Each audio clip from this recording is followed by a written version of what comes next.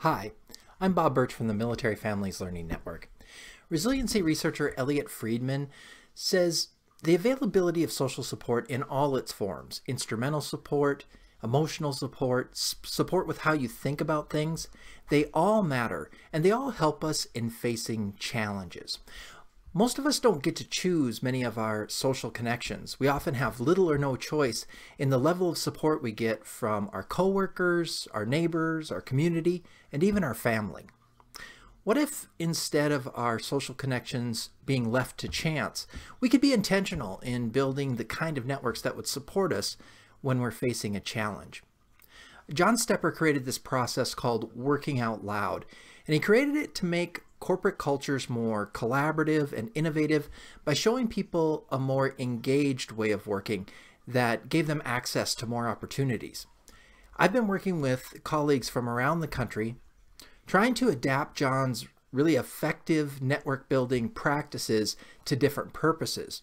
And I think the Working Out Loud process might be able to be adapted to make us more resilient as helping professionals, and maybe even help military families and the people we all serve be more resilient in times of transition. So I want to invite you to join me, my colleagues from the Family Transitions and Network Literacy teams, and other helping professionals in exploring the Working Out Loud process and the possibility of using it to create social support to help us be more resilient. Here's what we have planned. First, please join us on February 27th at 11 a.m. Eastern Time for a guided exploration of Working Out Loud, Building Networks for Resilience.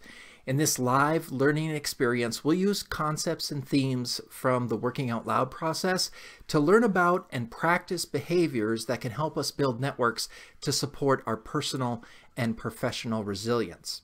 You can register by following the link on the screen now. That link will also be in a clickable form in the text of this post. Next, if you'd like to practice Working Out Loud as a way of building networks for resilience, we want to provide you some peer support. So my colleague Jessica Beckendorf and I will be recording a weekly podcast to share network building tips, help you reflect on building and sustaining relationships, and share specific strategies you can use to support your resilience.